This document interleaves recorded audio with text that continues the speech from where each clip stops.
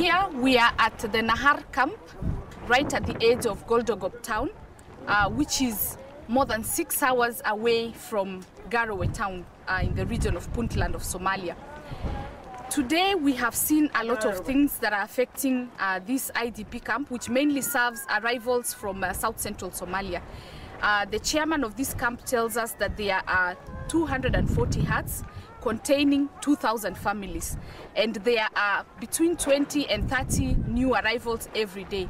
I was moved to tears when a mother tells me that she gave birth on top of a van on her way to this camp, escaping war and drought in South Central Somalia. It is painful to know that a mother can give birth on top of a van and much less access any health facility once she gets to her destination, where she hopes to find safety, where she hopes to find services.